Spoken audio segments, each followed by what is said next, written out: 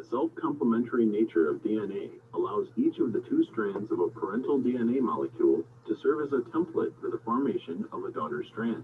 This process is called DNA replication. However, the replication of even the simplest DNA molecule is a complex multi-step process involving several enzymes. When you have completed this exercise, you should understand the difference between the leading strand and the lagging strand. Understand the functions of several DNA replication proteins, and understand how the DNA replication machinery is able to copy two anti-parallel strands simultaneously. Many proteins are involved in replication. These proteins include DNA helicases, single-stranded DNA binding proteins, topoisomerases, primase, DNA polymerases, sliding DNA clamps, RNase H, and DNA ligase.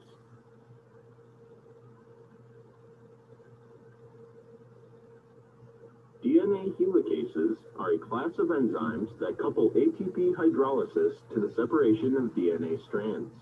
The DNA helicases involved in replication are typically hexameric proteins in the shape of a ring. The junction between the newly separated template strands and the unreplicated double-stranded DNA is called the replication fork. The replication fork can be looked at as moving continuously toward the unreplicated double-stranded DNA. Single-stranded DNA binding proteins, or SSBs, bind to the single-stranded DNA to stabilize the separated strands. As the DNA unwinds, the twist number decreases. Therefore, the ride number must increase, causing the DNA to become positively supercoiled. These supercoils are removed by topoisomerases.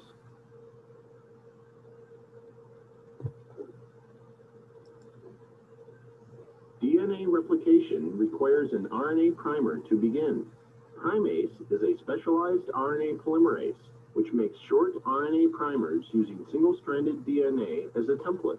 Primase is activated by association with other DNA replication proteins, such as DNA helicase. The synthesis of DNA is catalyzed by an enzyme called DNA polymerase. DNA polymerase is only able to add DNTPs to the 3' end of a polynucleotide. Due to the anti-parallel nature of DNA, one strand is synthesized continuously toward the replication fork, while the other strand is synthesized discontinuously away from the replication fork.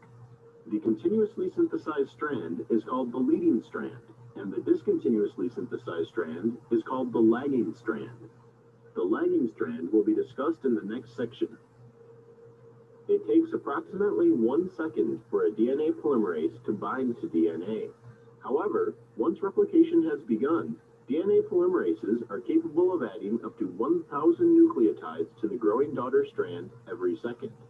The ability of an enzyme to catalyze many reactions before releasing its substrate is called processivity.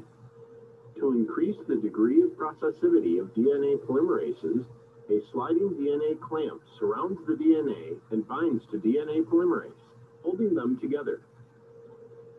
Remember, DNA polymerase can only add DNTPs to the 3' end of a polynucleotide. Because both DNA strands must be passed through the replication machinery in the same overall direction, the lagging strand is synthesized discontinuously in small fragments. The short fragments of DNA formed on the lagging strand are called Okazaki fragments. Note, although the Okazaki fragments are shown as very short stretches in this animation, they are usually between 100 and 1,000 base pairs in length.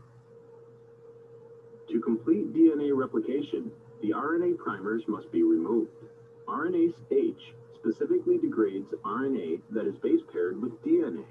The H stands for hybrid, as in RNA-DNA hybrid. The single ribonucleotide directly linked to the DNA is removed by a separate exonuclease, which varies between eukaryotes and prokaryotes. Removal of the RNA primers leaves single-stranded gaps in the double-stranded DNA. These gaps are filled in by a DNA polymerase. Finally, the nick between between the 3' hydroxyl of the repaired section and the 5' phosphoryl of the replicated section is repaired by DNA ligase.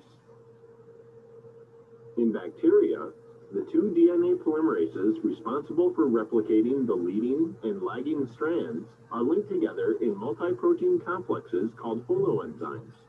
How do two DNA polymerases remain linked and yet synthesize DNA on both the leading and lagging strand? The trombone model explains how the replication machinery might exploit the flexibility of DNA to accomplish this task. According to this model, the single-stranded DNA template for the lagging strand pulls through the DNA polymerase, similar to the slide of a trombone. This flexibility allows the DNA polymerase to add nucleotides to the 3' end of the growing lagging strand. The DNA polymerase holoenzyme also contains a sliding clamp loader. This multi-protein complex loads sliding clamps onto the prime's DNA. The sliding clamps help the DNA polymerase find the prime's DNA and then help increase the processivity of the DNA polymerase. Do you understand the mechanism of replication